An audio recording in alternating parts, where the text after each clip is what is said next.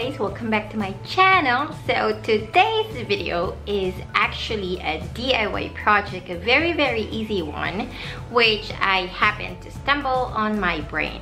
Okay, I tried to look in Pinterest for ideas on how to recycle or upcycle my baby's bumper pads, because it came like in a set and I bought it here in Baby Shop, and it's quite expensive to just throw it away, and I don't really think I could sell that one out because a lot of moms in here are very skeptical on putting bumper pads, especially not the breathable ones. So now that my twins are more than 2 years old and they can climb a lot, I don't think there's still a need to do bumper pads because they're just actually using it like a stepping ladder so they can climb out of their cribs.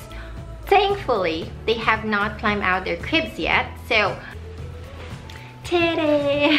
Okay, so this is the finished product. This is actually very huge. So I've used all the trimmings on, you know, like the strings on that bumper pads, and I kind of hand sew everything on this one. It takes quite a couple of hours to finish it off.